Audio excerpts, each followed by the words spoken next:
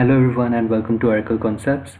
Today we will learn a very basic thing which lots of people asked me several times who start working on a live environment, but they are pretty much confused how to change the settings of a putty, like colors, fonts and all those things. So I will tell you very basic things. Let's me log into the P01.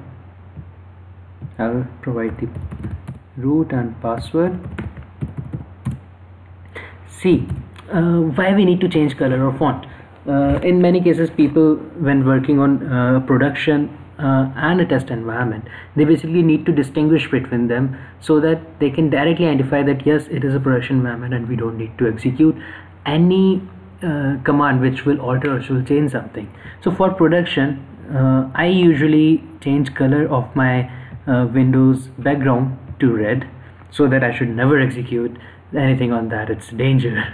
So basically P01 I'm considering as production. We have to right click on putty, we have to go to change setting, colors, default background, modify, and you can select red or you can select any color. Basically when you need to distinguish between two servers, you can use this.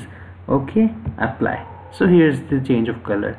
Now if you want to change the font of your the characters that has been written out there, you can go to setting, appearance, you can change the font from here. Sometimes it takes some time, so it's 10 by default, you can make 14. Okay, apply. Now a bigger font is there, so it's easily someone can see this font from a far distance.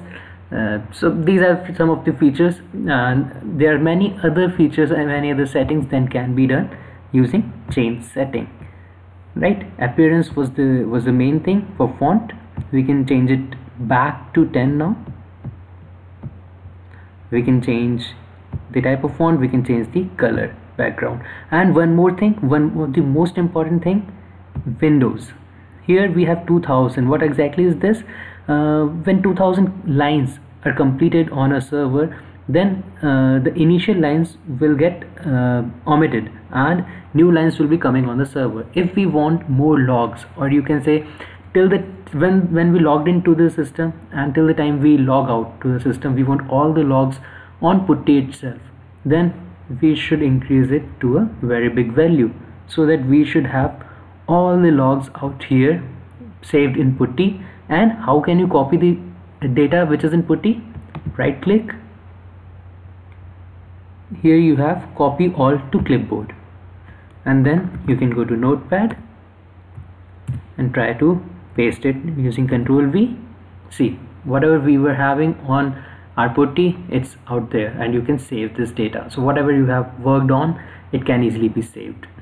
So these are very basic things, but sometimes people are so confused with it and they are not aware about it, and they feel shy to ask it to someone because it is very basic.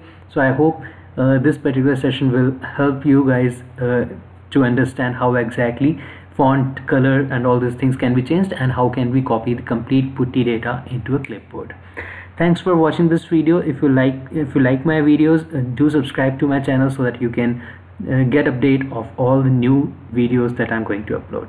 Thank you so much everyone. Bye bye.